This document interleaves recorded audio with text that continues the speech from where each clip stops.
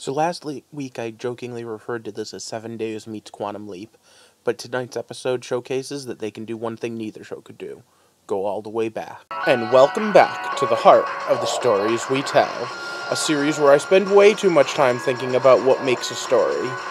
And today's episode is Timeless on NBC. And you know what? We jump right into it exactly where the last episode left off, and I give them props for that. A lot of shows would have skipped time. Ha, ha, ha, ha. Anyway, their time travel rules seem to be holding pretty solid so far, although I do have a few questions on how things are working and who people are. For the most part, this seems to be a pretty fun and interesting series, so let's get into the specifics of tonight's episode. But first, so once again, it's stop. Spoiler time. So tonight we set our time machines back and go back to watch the assassination of Abraham Lincoln.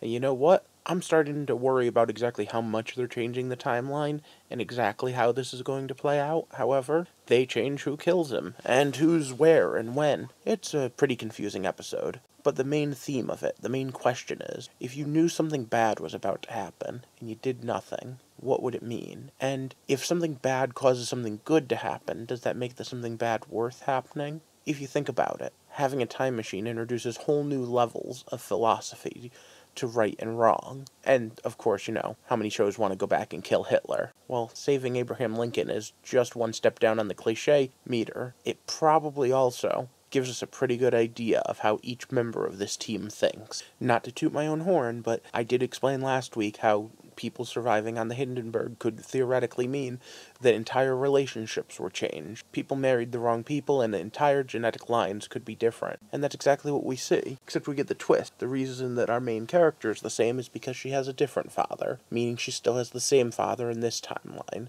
I'm wondering if... No, I'm not even going to go into the paradox of her having one of the other main characters be her father. For now, I want to discuss a different part of temporal mechanics, or, well, theoretical temporal mechanics. And that is, does the timeline try to correct itself? How much of it is rubber and how much of it is plywood? Things that don't bend break, things that don't break bend. Well, the fourth dimension is an unknown, the time stream, so it depends on how they write it. I also wonder, though, how much of this is a predestination paradox. For those of you that don't know, a predestination paradox means the end was always coming, no matter what. And I'm starting to think it might be, because they're making all of these changes in the timeline in order for her to write the diary that's going to make the person make these changes in the timeline. I'm curious to see how much they play this up. So much changed in her timeline at the end of the first episode. I hope that that's not the end of this. I really hope that they're going to do more, that we're going to see timelines of the others change as well,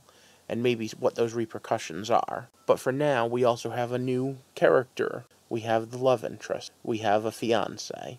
And now the question becomes, what do you do when you choose? You have a new fiancé and you have a sister you've always known and loved. If you go back in time and save the sister, you never meet the fiancé. So if you fall in love with the fiancé now, oh boy, are you in trouble.